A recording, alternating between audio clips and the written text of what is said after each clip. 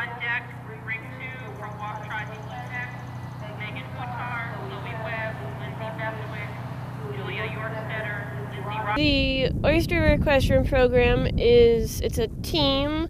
It's the 9th through 12th graders plus the 7th and 8th graders. The high schoolers can ride on the team at 3 shows, and then the 7th and 8th graders are there to help the riders as ground crew. So they hold the horses, brush the horses, and help tack up and anything else that's needed to be done.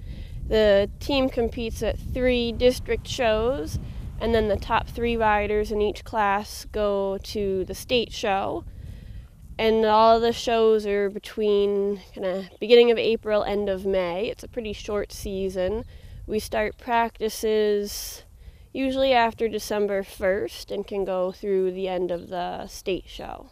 So each team needs a place to practice, and then since I'm the coach and the majority of the students initially were my regular lesson students riding with me once a week or so, they're riding my horses, so we just decided it made sense to have practice here. And so then we schedule usually a practice every month on a Saturday afternoon for a few hours, and the kids come and ride here. The ones that don't keep their horses here bring the horses in for that period of time. And there wasn't really, it just kind of made sense for us to be the farm to host everything. We've definitely grown from when we started.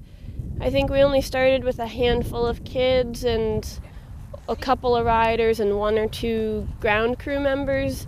At this point, I've got 8 riders and probably about 8 ground crew members, which is pretty big.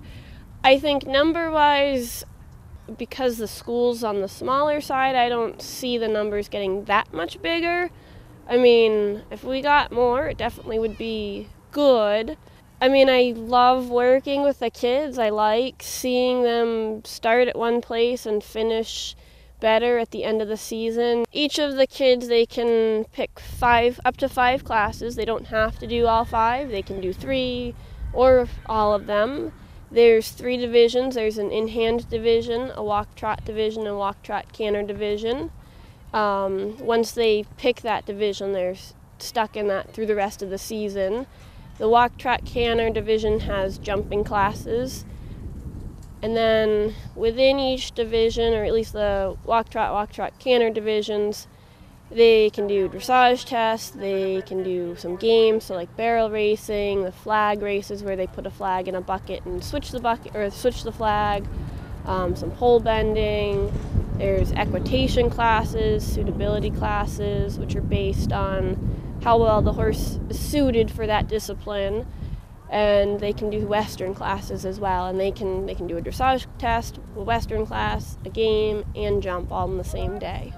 The horses, they're my life, and I enjoy competing myself. I'm competitive, and I like to be there to support the kids and watch them and help them. And I really would like to see that I can have an influence on these kids' lives.